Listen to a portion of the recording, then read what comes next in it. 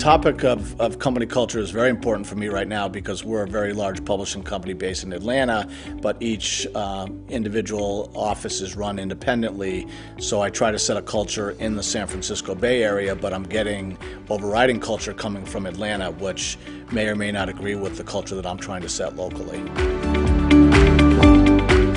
The challenges we're facing a lot of the challenges are staffing, finding good salespeople, also training the salespeople to sell multiple products. We have now 9 print products, we have digital offerings, social media offerings, and event offerings. So, time management for that sales staff on selling a variety of projects is sometimes challenging.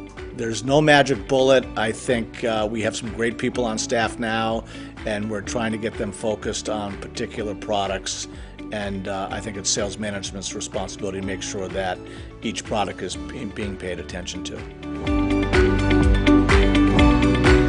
I see the biggest opportunity for San Francisco and Silicon Valley Magazine being the growth of Silicon Valley. We have just coming up on our 1-year anniversary in January.